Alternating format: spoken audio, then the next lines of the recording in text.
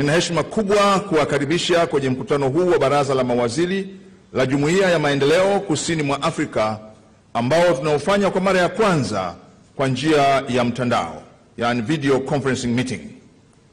Ikiwa ni hatua ya kupambana na ugonjwa wa corona COVID-19 ambao umeikumba dunia.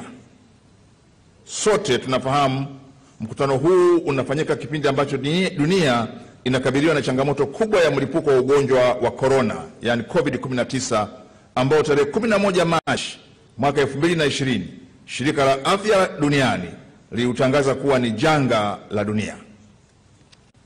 Mkutano huu kwa njia ya mtandao unafanyika kufuatia ushauri na mapendekezo tuliyopokea kutoka kwa mawaziri wa afya wa nchi wanachama wa SADC walipokutana kwa dharura hapa Dar es Salaam tarehe 9 Machi mwaka 2020, na maelekezo yenu viongozi wakuu. Pamoja na kwamba mabadiliko ya namna mkutano huu utakavyoendeshwa yalitolewa siku chache kabla ya tarehe ya leo, tumeweza sisi wanachama wote wa SADC pamoja na Secretariat kufanikisha mkutano huu kufanyika kwa njia ya mtandao. Nichukue fursa hii kuishukuru Secretariat ya SADC na timu za wataalamu kutoka nchi zote za SADC kwa utayari na wepesi walioonyesha kuwezesha mabadiliko ya uendeshaji wa mkutano huu kuwezekana. Ushirikiano tulioonyesha kwenye maandalizi ya mkutano huu umetuwezesha sio tu kuchukua tahadhari na kujilinda tusiambukize, lakini umejenga utayari wetu wa kukabiliana na mlipuko wa ugonjwa huo, huku tukiendelea na shughuli za jumuiya kama kawaida.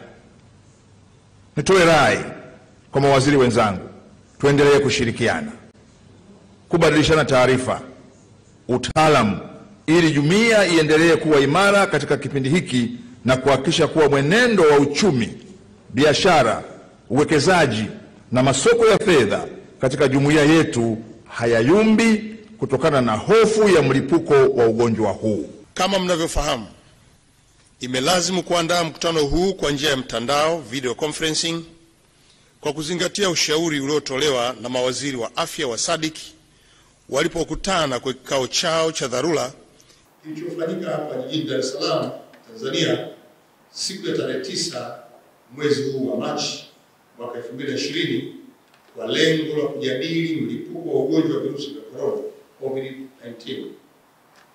Aidha, pamoja na mambo mengine, mawaziri wetu wa afya walishauri kuhusu umuhimu wa kupunguza mikutano ya ana kwa ana.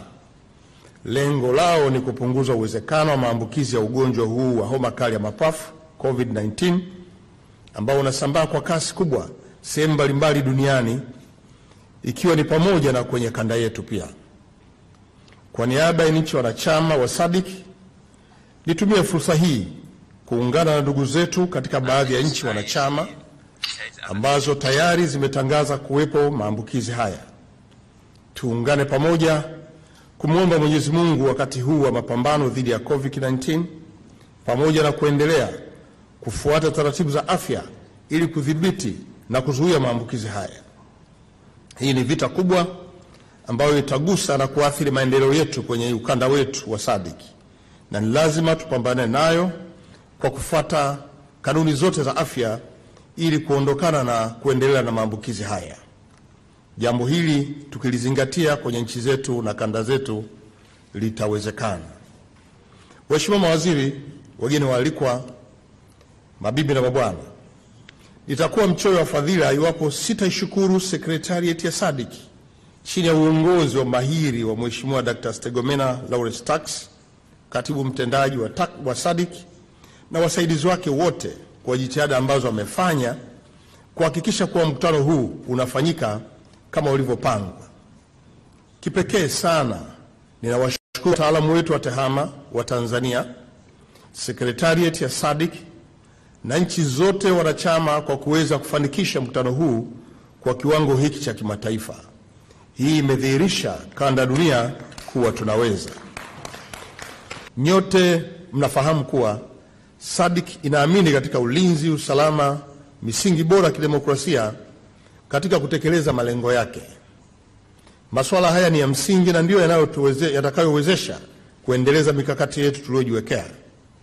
Na kwa msingi huo, na kama ilivyokubalika katika mkutano wa 39 wa wakuu wa nchi na serikali, Tanzania kwa nafasi yake ya uwenyekiti imeendelea kupaza sauti ya kuondoa vikwazo kandamizi vya kiuchumi vilivyowekwa katika Jamhuri ya Zimbabwe.